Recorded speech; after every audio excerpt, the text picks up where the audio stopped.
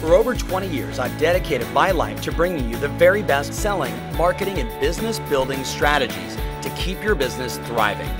Get ready to experience the success you've been searching for. Welcome to the Tom Ferry Show. Hey everybody, welcome to the Tom Ferry Show, episode 60. So the first quarter is officially over, and I've got some questions for you about how you're managing your time. Truth be told, I had a really powerful coaching session with my coach, and she was asking me questions about, hey, as the CEO of this company, doing all the things you're doing, are you spending your 24 hours every single day doing what matters most? And it was such a powerful conversation for me, I want to share the same thing back with you. So here's how it went.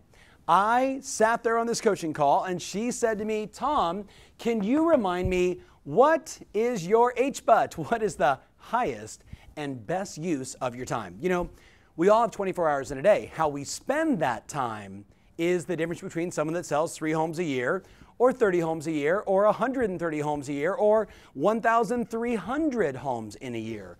We all have the same 24 hours.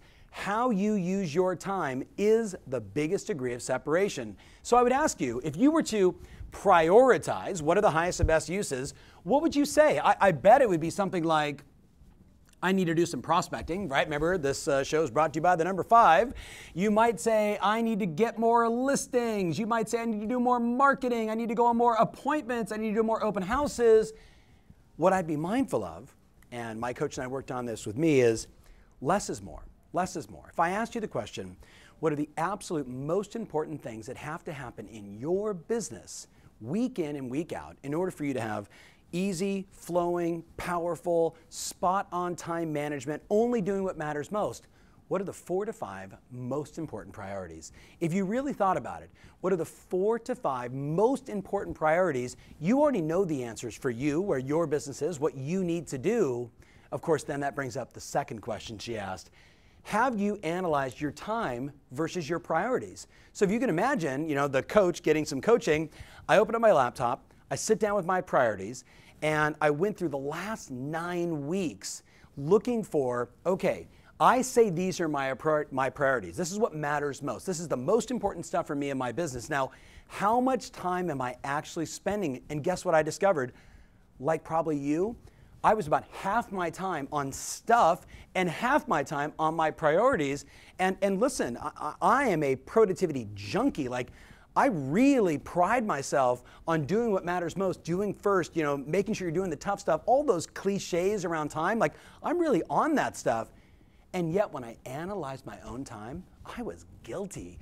Half my time I was, listen, doing things that were fun, doing things that looked busy, doing things that were productive. But at the end of the day, I had too many time traps, too many time wasters, that things that appeared to be important in the moment, but when I reflect on them in the context of what is the highest and best use of my time, what are my priorities, they became just time suckers. They just became busy work that felt good in the moment, but ultimately doesn't move the needle. You know what I'm talking about? Like, you can be busy. It's like, my friend called it the rocking chair syndrome. Like, too many people are in a rocking chair. And I said, rocking chair syndrome? What do you mean? He said, you think you're moving, but you ain't going anywhere, right? You're just like sitting in a rocking chair going back and forth. We need to be like in action, moving towards the accomplishment of our goals.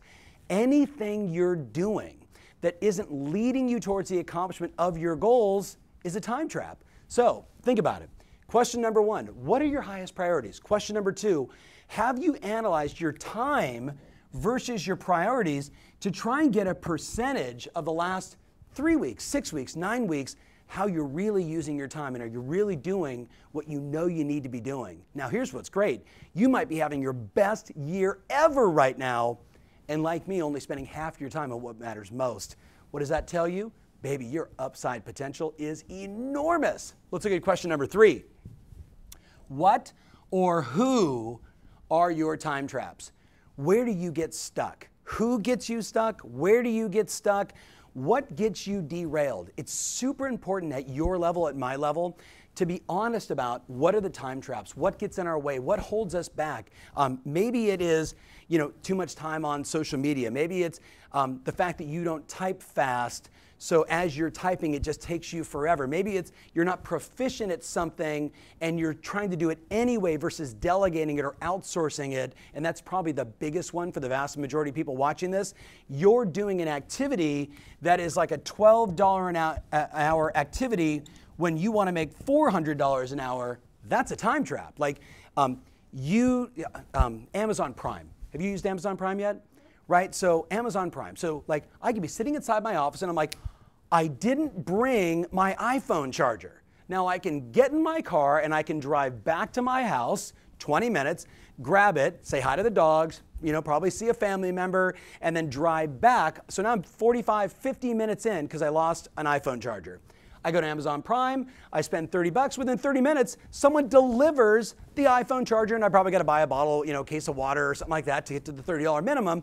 But the bottom line is, that would save me an hour. How many hours are you blowing every single day, every single week that aren't just costing you your goals? What happens is because we're behind and not achieving our goals, what do? We work later in the night. We finally get around to, doing our searches and managing our emails and all this stuff. And instead of being with our family and our loved ones and our friends, we're on our phone trying to solve the problems that we didn't effectively solve during the day. You with me on this? Because you let your time get derailed. What or who are your time traps? Super important. Number 4, she asked me, and this is my favorite, what does your ideal week look like? Grab the old day planner, Outlook, whatever you want to do, and say, okay, what does my ideal week look like? If I know what my priorities are, in blocks of time, how much time would I spend doing each one of those activities? I think of so many people that I've been blessed to coach in my time, and when I ask this question, what's your ideal week look like? Inevitably, they'll say, I want to go on 2 or 3 listing appointments a day. 2 to 3 listing appointments a day. They're like, that's me at my best. That's when I'm doing what I love. I'm meeting with clients. I'm in the hunt. I'm negotiating. I'm selling. I'm marketing. Do all the things I love. And then I say, well, let's reverse engineer, right? You going on 2 to 3 appointments a day. What would have to happen before to make that happen? It starts with the end result in mind. You've got to decide, what does your ideal week look like? Once you do that, and I'm assuming it'll be full of all these, now we've got a starting ground. So as we sit here, right, ending the first quarter, whether your business is up, flat, or slightly behind your goal, how you use your time is the great degree of separation. So Taz, let's slide over a little bit here, and I want to talk about some solutions. So if I was sitting with you one-on-one, the first thing I would say to you is, hey, can you list out your priorities? So you might say, Tom, my highest and best use is, number 1, to book lots of appointments, because appointments are the only leading indicator of a healthy sales business. Whoever has the most appointments wins. A bad appointment is better than no appointments. You with me? Like, there's just something good about being face-to-face with customers to see who wants to sign contracts and move forward, right? So booking appointments, going on appointments, communication, huge priority. Communicating with my team, communicating with my clients, communicating with my partners, escrow, mortgage, title, my manager, everybody that's involved in the business to make sure that we're all informed, involved, and empowered, especially when we're talking about clients' homes and transactions, right? So communication and then managing your business. Now, if you were to list all those out, the second thing I'd tell you is plan your week out in advance in blocks of time. And the only thing I want you to think about is, how do I get ahead of the drama? See, too many of us live in a reactionary world. We wake up in the morning, we don't have a plan, right? An email and a problem becomes our priority instead of, I set an intention to help 35 families buy and sell real estate this year and do it in a beautiful way, supporting and serving my community, making the money I want to make, spending the time I want to spend with my family, having a business in life by design. If that is your aim, you can't wake up without a schedule. You can't wake up without knowing your priorities, because guess what? Real estate is like a black hole. Like, once you get sucked into the drama, it's over. You know it, and I know it. We have to take control of our time and take control of our schedule. First, by identifying our priorities. Secondly, blocks of time with a schedule. And then number 3, you got to share your schedule. Now, my advice is, I would print out your schedule and I'd hang it on the wall. Like every week, that would just be my routine. Maybe it's a daily schedule if that's just easier for you. A daily schedule. This is what I got to do today. You print it out, you put it inside your office, you put it inside your cubicle, you share it with your family, you give it to your manager, you give it to your team, you give it to your coach. And what you're really doing is you're just creating some accountability around what you're supposed to be doing. And when one of those time traps walks by, God bless their little Bobby socks, when they walk by and go, hey, got a minute? Oh, you right? You could say, I do, but right now I really got to focus on this because I only got a little more time. Does that make sense? Look, time. You got 24 hours, I got 24 hours. What's the difference between an agent that sells 3 homes a year, 30 homes a year, or 130 homes a year? I'm sure there's 100 little subtle things that we could discuss. At the end of the day, it's how they manage their time. That's the game. So my message for you today is answer those questions, do the analysis yourself, and start making some adjustments to your time to have the second quarter be even better than the first quarter in 2016. Thanks so much for watching. Remember always, your strategy matters, and now more than ever, your time and how you run your time absolutely rule. Thanks for watching. If you love what you're seeing here, then click the button below to join our online community absolutely free.